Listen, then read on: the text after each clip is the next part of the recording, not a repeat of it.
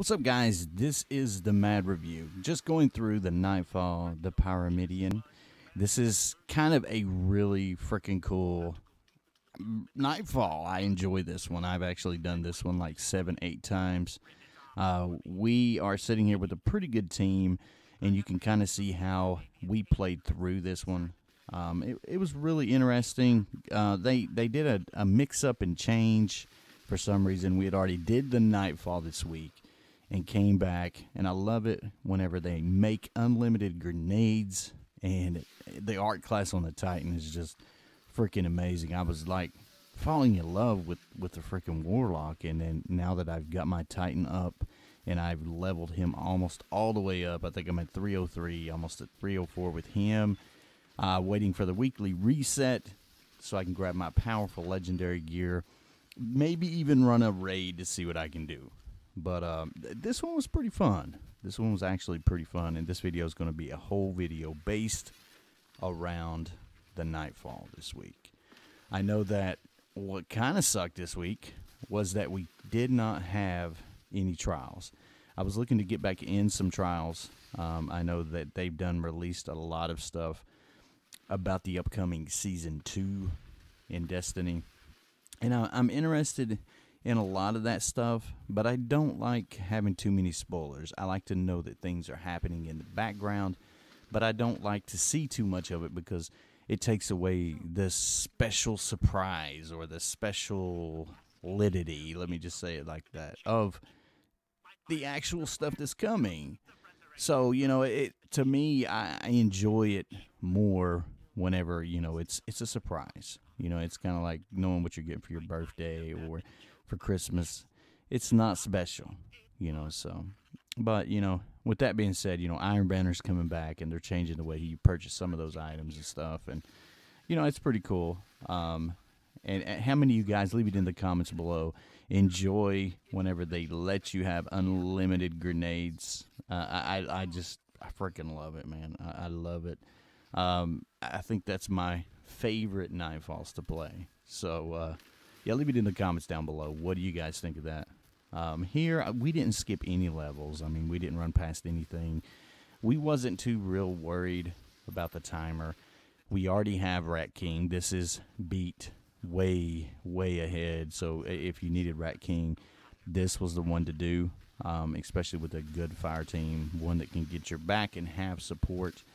I'm not sure. I think we beat this with 9 minutes. I mean, we played it like 6 times, so it was kind of like we were having so much fun. We just kept going back and playing it. And yeah, it was real fun. So it didn't seem, you know, and a lot of people, you know, I've got a couple friends that want to be carried through stuff like this, and you know, it's kind of not fair.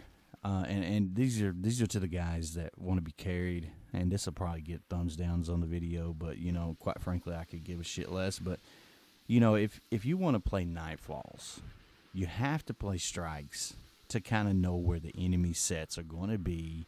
They're not the same enemies most of the time. They're even more powerful, but it does set your mind at ease. You know kind of what to expect, like right here with these lasers. You know what to expect, and it helps speed up your time responses. You know what's around the corner. You know, it's not a freaking surprise whenever, you know, you come up and you run right through the lasers and it just freaking obliterates you.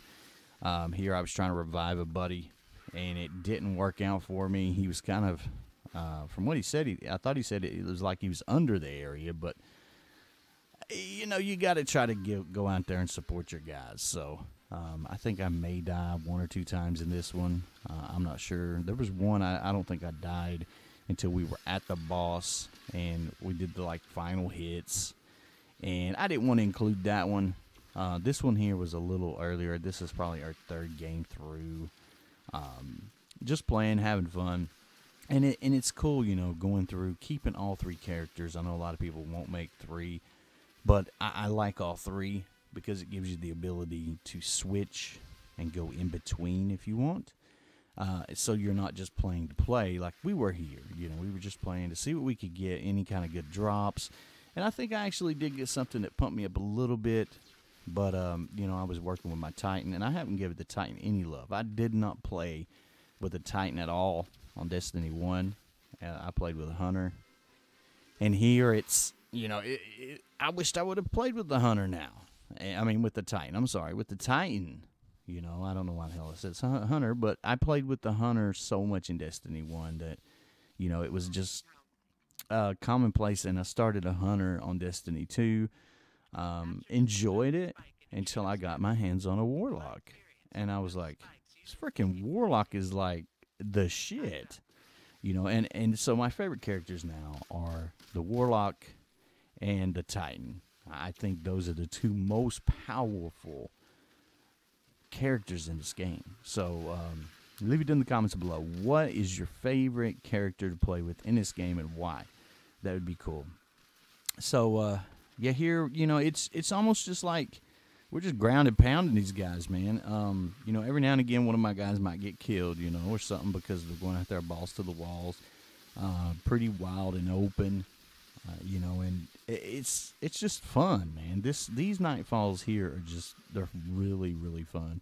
And I don't know if Bungie really knows that this is the perfect Nightfalls. And I really enjoy those. I don't really enjoy the time extending Nightfalls that well. I know a lot of people are always trying to find glitches in them, you know, to extend the times and shit like that. And you know, to me, that's just more annoying than it is, you know, fun. Like here, it's like just bomb rush the hell out of them and just try to hurry up and get it done. You know, you have max time. You know, you're not stressing, and you're not. Well, did we miss one, or are we going to have to play this 7-8 times? You know, it's totally different. You know, it's a total different beast. So, you know, with that being said, it's just fun. You know, I don't know how else to describe it. You know, and these guys here, we throw down a grenade, we just run right on through them. And these are another one of the lasers that I'm talking about. You know, we got a guy, like, I was shocked I got killed here. I got stuck on something there, and I couldn't jump, and I thought my timing was right. And this is coming from someone who plays the shit out of strikes and someone who's played this Nightfall. I'd played this same Nightfall, and here I was going the wrong direction because I'm not used to dying, you know, around those lasers. So, you know, to me, it was one of those, what the hell do I do here? You know, what am I doing wrong? And I got stuck on that same spot again right there, and it actually hurt me. Usually I'm one of the first ones through the lasers there. And up here, you know, everything was done dead, you know, by the time I got to it, which was a great fire team, you know. Here, I don't think I had too many problems with the lasers normally at all. I think I've been killed maybe a total of 3 times since I've played Destiny 2 with the lasers. And I know some people that just totally freaking hate them. And you know, they're there. They're kind of annoying as hell, but, you know, I guess it's part of the game. So we just keep rolling with it. And we pretty much just ground and pound the hell out of these guys. And I don't know why I put up a shield there, but maybe because I thought I was in trouble, going to die. Trying to hurry up and get this done. My guys, man, they were all over me. You know, they were real good support. Here, I think I was communicating, going through here, and I love fucking John Elway, and that's what I call it, John Elway, and those fucking grenades, man.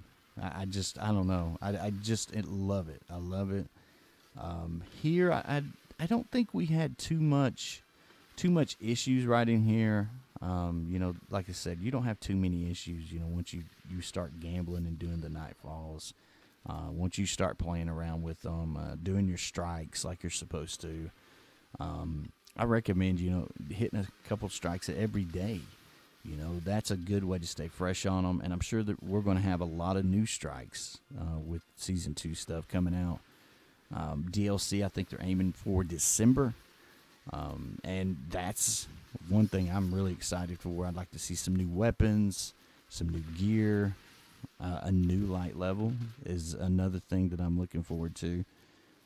So, you know, with that being said, you know, it's going to make it very, very interesting. And I wanted to talk about this area right here. As you go down, as you start to descend into the pit, some people will shoot these guys. And what happens is sometimes these guys will follow you down into the pit, which is a very, especially in Nightfall, it's a very, very bad idea. I've actually run into one time, ran into one, and knocked him down, and it activated all of them, and I had 3 of them fall down on top of me, and I didn't know they were in here. Like right there, the guy was in here. I don't know if he fell off the edge, but he actually came down in here with us, and I've seen one time kill a guy that was with us. So that sucked. But here we was doing a different strategy with the boss, and he always teleports over to here.